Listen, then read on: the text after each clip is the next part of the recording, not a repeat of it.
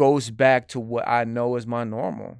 And that's being institutionalized. That's being, incarcerated, being in prison, and just living a structured life that I've lived for so long, and like inwardly, subconsciously, like longing for that. And it's funny too, I do Uber. And this is I realized this from other people's perspective inside my life. I think it was actually like 2 days ago too. Uber's a side hustle for me. And as I'm doing Uber, normally I run that bag up. I'll do like 12-hour shifts, and I'm just trying to, run up as much money as I can, from the Uber rides and tips and the promotions that Uber gives and all that. So while I'm driving for Uber, a lot of times I'll be doing like late night shifts. I'll drive from like 3 p.m. all the way to like 3 in the morning, like 12-hour shifts, I think is the longest they give you. So sometimes I go to like 5 or 6. And I keep in my trunk a whole case of ramen noodle soups. I won't eat the like the original ramen anymore. Like I remember when I first came home, it's like, yo, I vowed to myself, never again in life will I eat another ramen noodle soup, just because I've been like forced to eat that for so many years. But just being home and with the responsibility of rent and kids, trying to market my music and my businesses and things like that, it's like, yo, like financially, like I'm not there yet to where I gotta be very frugal. I gotta be wise with my finances. So like a healthy alternative rather than like just the regular original ramen soup, I've been eating the cup ramen because those taste better. They're like more exclusive.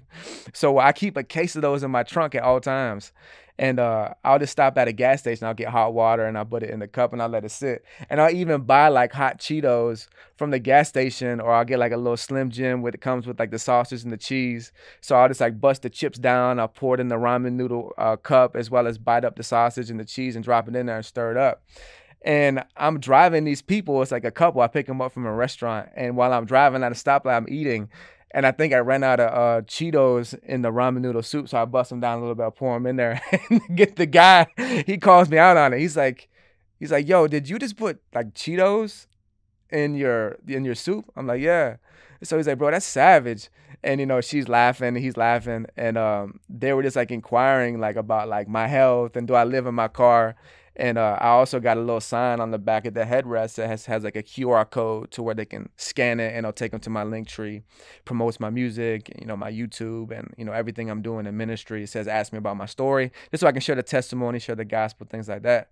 So I'm like, yo, it would help you understand more if you know my story. I share my testimony, I share what the Lord's done in my life, but I ultimately share with them, yo, I just did 12 years in prison.